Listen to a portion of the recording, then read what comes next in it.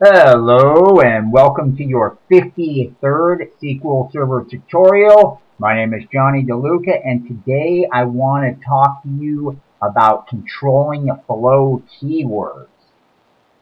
Determining when and how code should react or work together is a crucial part of any programming language.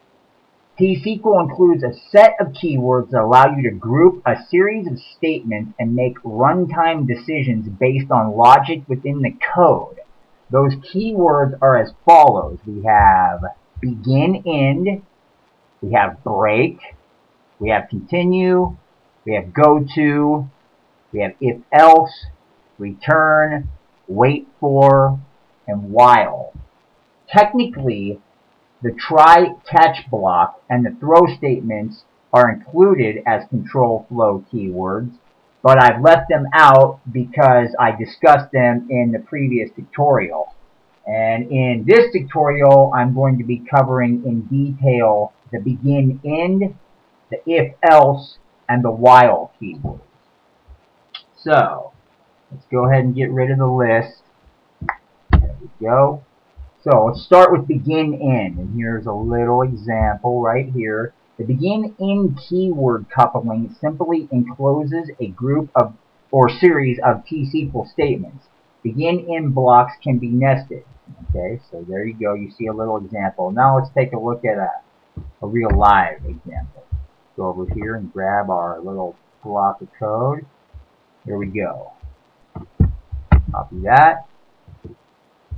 Go ahead and type this in. Once you've got this all typed in, I want you to go ahead and execute it. Success. Pull this up. Alright. Now, in the query scene right here, first a variable is declared and assigned a variable. Then the variable is used to limit the result to only employees whose hire date is less than or equal to the value assigned to that variable. Okay, so we see here we're declaring starting hire date, December 31st, 2001. And then this is what we're selecting from. Human resources.employee. We're doing an inner join here. Okay, and I've covered all of this in preceding tutorial, so if you need a refresher on select and all these different keywords, go ahead and review some of my past tutorials. Alright, so now I want to show you an example of the if-else statement. Alright, so let's go ahead and get rid of this guy, and let's take a look at if-else. So grab that block. Okay.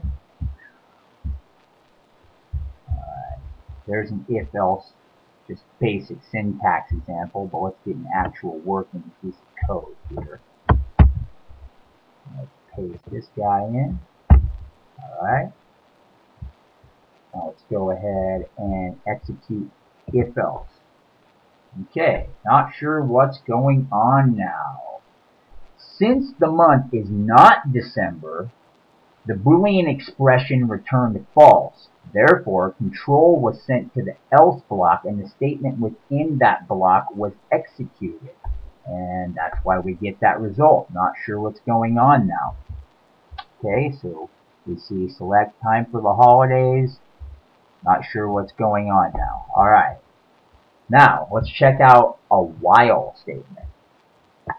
Get rid of this.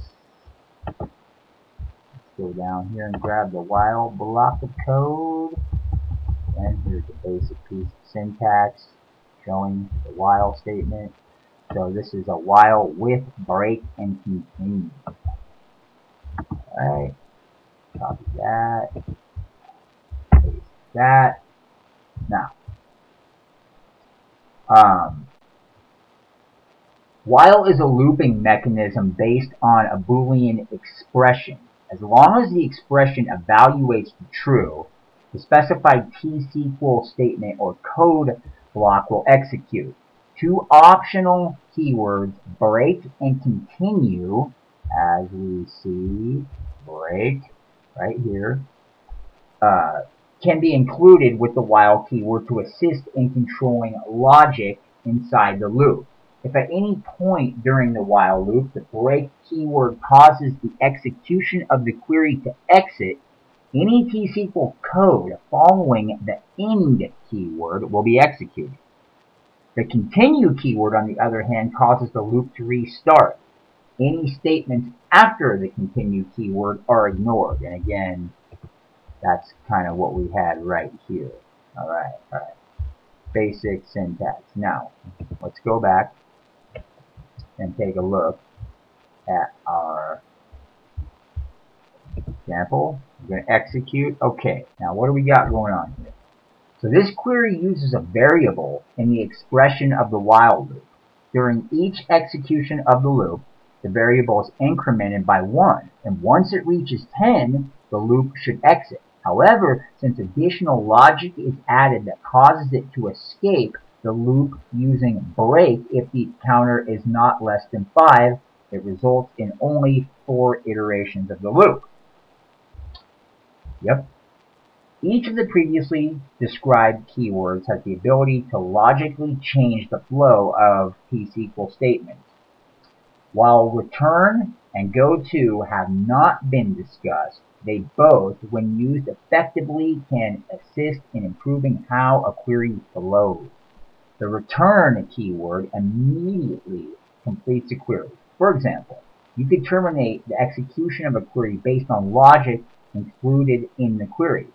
The goto keyword sends the execution context of the statement from its current point to the line specified in the goto. Now, one thing, I think when I was showing if-else, I'm not sure if I actually, I want to make sure I explain it. So, let me explain. Let's go grab that again.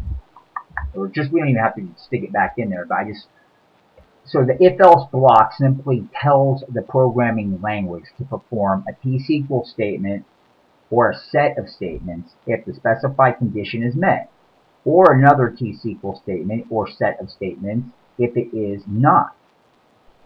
The if can exist without the else, but the else cannot exist without the if. Okay, now let me make sure I just want to reiterate all of these.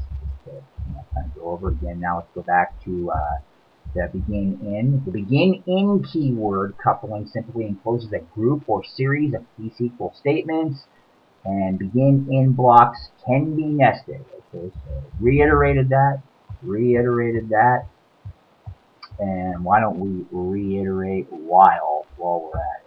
So, here we are back on it. While, one more time.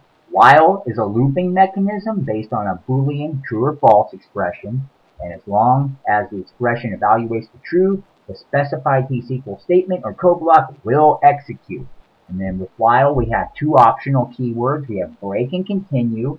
They can be included with the while keyword to assist in controlling logic inside the loop. If at any point during the while loop the break keyword causes the execution of the query to exit, any T-SQL code following the end keyword will be executed. Now the continue keyword, on the other hand, causes the loop to restart. Any statements after the continue keyword are ignored. Okay, there we go. Now you know while, you know how to use the if-else block, and you know how to use the begin-in block. These are very helpful conditionals, and I look forward to, not sure what I'm going to be teaching you in my next tutorial. Oh, I think I'm going to be going over views, which are a critical part of SQL Server, being a DBA or SQL developer. So you're definitely going to want to check out, I'm going to be doing views and then probably triggers after that. We'll see, but either way, they're going to get covered. Thanks for stopping by. See you in the next tutorial.